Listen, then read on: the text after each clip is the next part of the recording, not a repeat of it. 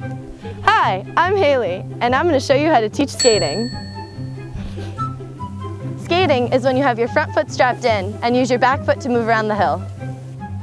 First, bring your back foot behind your front foot, then push your front foot forward until your back foot reaches your back binding. Then bring your back foot behind your front foot again, and repeat. Skating can be done using your back foot in front of your board,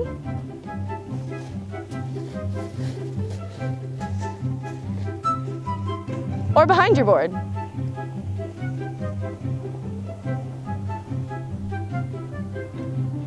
Have your students play follow the leader or have a race to practice skating.